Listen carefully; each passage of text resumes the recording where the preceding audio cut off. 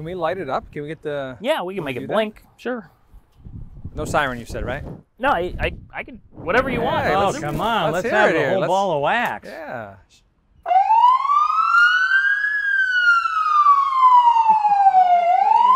Wow. Wow.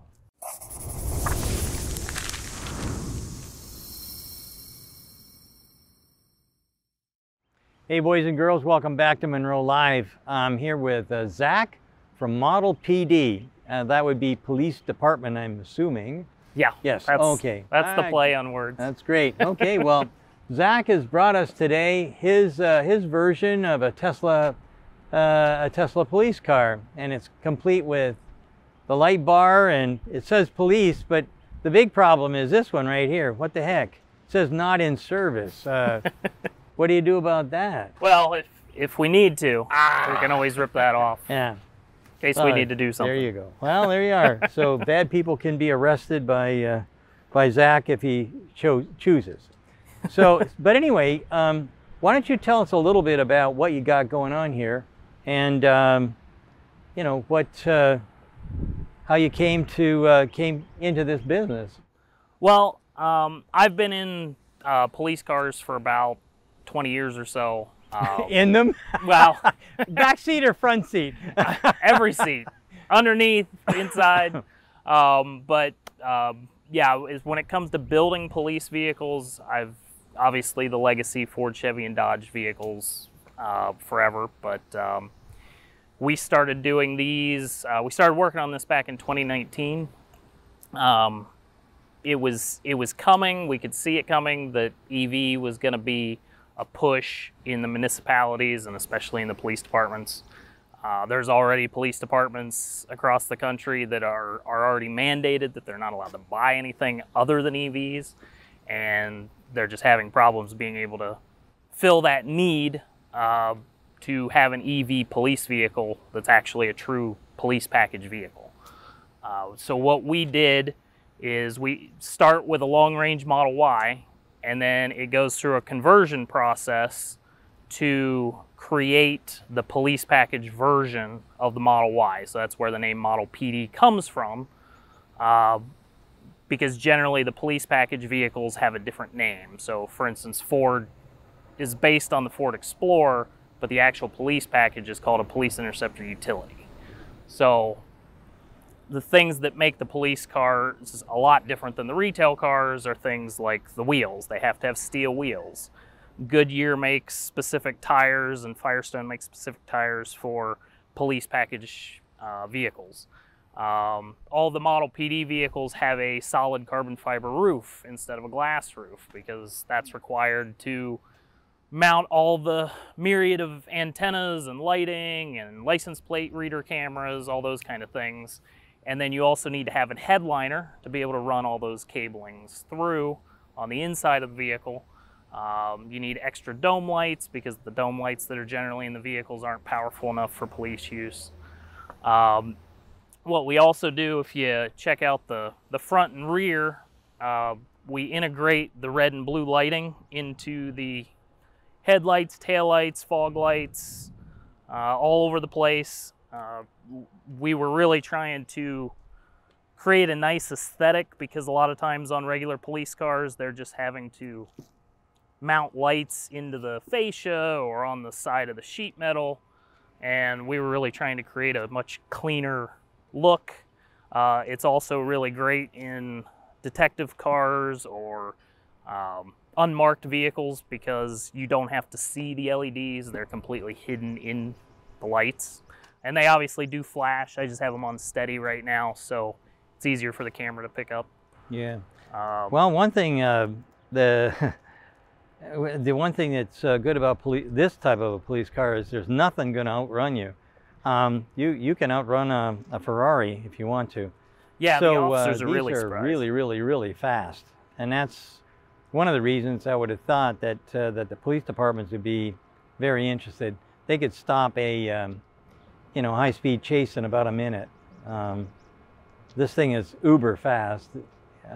We have one of these, and I've always been hugely impressed. So yeah, and when we test drive it with officers there that have never been in them, they're really surprised. yeah, It's a learning experience for them because they get behind the wheel and realize, oh, Teslas can just get away from me if they wanted to.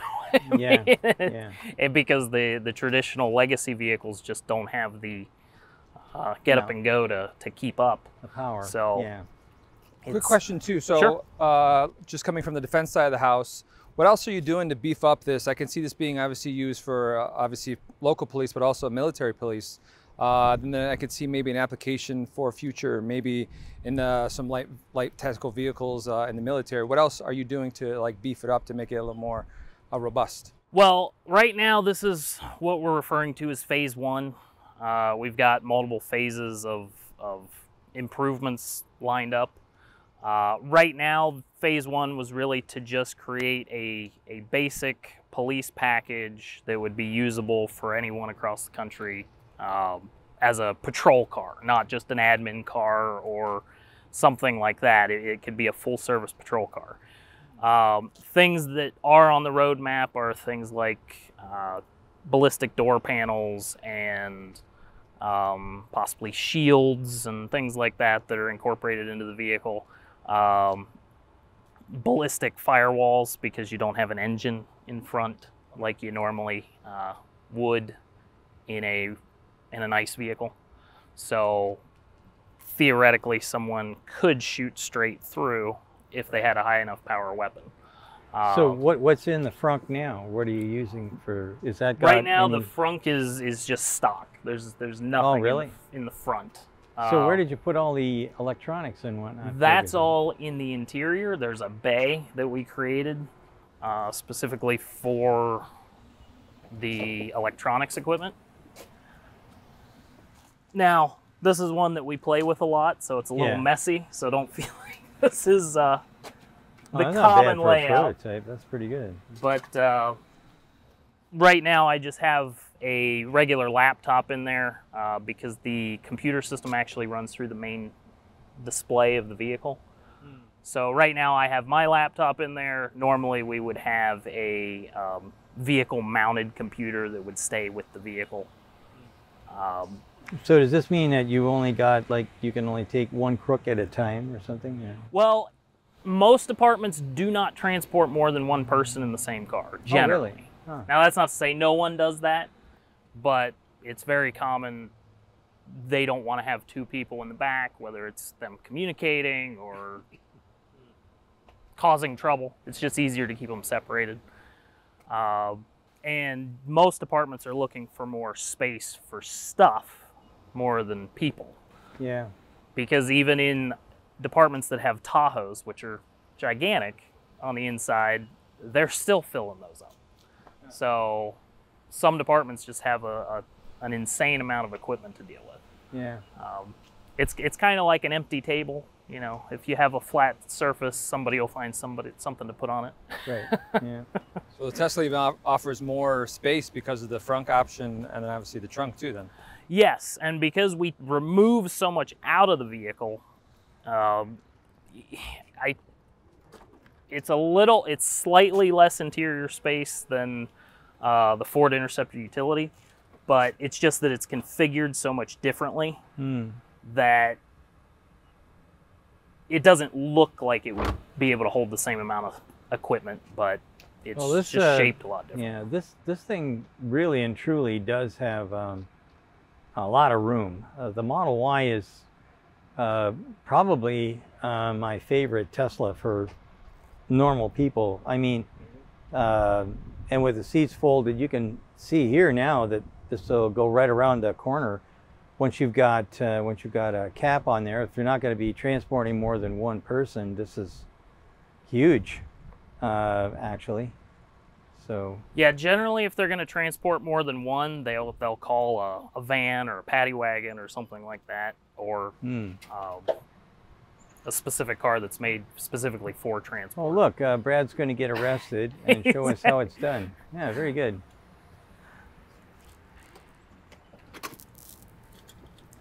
And this is heavy duty. Well, it doesn't actually have a retractor. Okay. This cinches down to...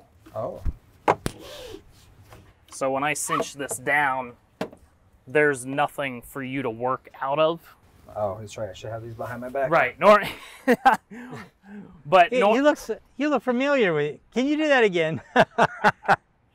But normally the vehicles have, you know, a regular seatbelt will have a retractor, so you could start to work out of it. Oh. With this, since there's no retractor, Makes sense. it's locked in place and you can't move forward or backward if you wanted to. And then whenever you just unsnap So it. is it comfortable, Brad? It's not that comfortable, but it's a seat. Okay, good.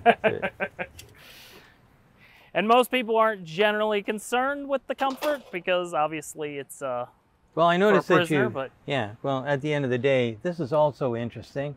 Yeah, this is for the guy that's puking or peeing himself. Yeah, very good. Not as comfortable perhaps as the normal rear seat, but probably a lot easier to clean. Yeah. and that's really what it's all about is cleaning and also to prevent stashing of contraband, because if you had a regular OEM seat, you could shove stuff between, even with your hands cuffed. So that's, if you look in any traditional ICE vehicle, police vehicles, the majority of them now have aftermarket seats that are some kind of a hard plastic that completely seal up everything in the back seat. And then we've got the screens, kind of the big piece on the inside, where you can switch between your Tesla driving screen and kill that here. So you're on your traditional Tesla driving screen, you can flip a switch, and now you can be on your Windows desktop, which I haven't logged into yet. So now you can have your police computer here as well as your driving screen, but obviously normally your speedometer and everything, your turn signals, indicators always show up in this area, but obviously if I'm on my Windows desktop, I can't see that information. So that's why we put a secondary display up here on the dash, so that when you're driving, you can still see your speed, your turn signals, what gear you're in, all those things, so you can still safely drive the car, even if you're on your Windows desktop. Zach, what was been your hardest thing to integrate? Has it been the software here, or more hardware, or a little bit of both? This is definitely a very complicated component. The screen, I would say, is probably one of the most difficult parts. Beyond that, the roof probably was the second most difficult, just because it's constantly, and that's the reason why it's carbon fiber right now, because we keep tweaking and changing, and once we lock in a design, that may change over to aluminum, just for scale. But right now it's carbon fiber, and then all the flooring will be replaced, so it's not carpet, because carpet tends to get a little gross in police cars. This one in particular is supposed to have window and door armor on the prisoner door. We just haven't got that in this one yet, because I'm out driving it around trying to show everybody. We've been having people call us for months trying to get us to come out and show it, and that's part of why we were glad that you guys could let us do this, because we've got people on all the coasts that want us to come out, and it's just hard to get to see everybody. Well, the easiest way to do the floor is just spray the thing. I mean, the same stuff that they use for pickup boxes and stuff like that. Well, that's essentially what these are. So it worked out pretty well, and that should last a long time. So, are you gonna step up and move into like that? Well, that's the goal. After we get these churning out of the facility, we want to start the R&D work on the Cybertruck to turn that into a police vehicle. Right now, the price point on the Cybertruck is going to be a little prohibitive, but we're hoping by the time the R&D work is complete that maybe that'll start to come down, or the lower priced models will be available. But right now, the price on this is almost exactly comparable to the price of the traditional ICE police vehicles, so it works out well. It should be, because now we're under $100 per kilowatt hour, and that's kind of like, that's where we see the, if you have a standard V6 with an engine and transmission and all the other stuff that goes along with it, versus something like that, the price point is the same from a piece cost standpoint.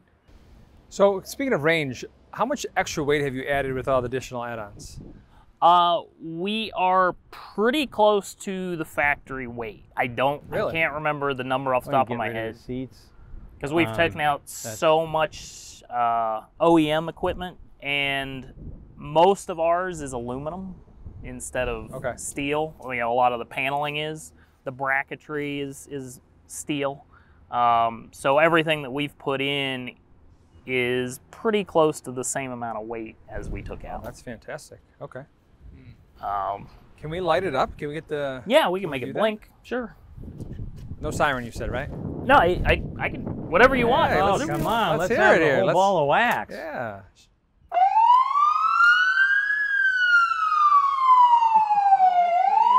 Wow. Wow. Everybody comes running out of their buildings. What the heck's going on? Oh, they finally caught us. I didn't know it was going to be that loud. That's impressive. Yeah.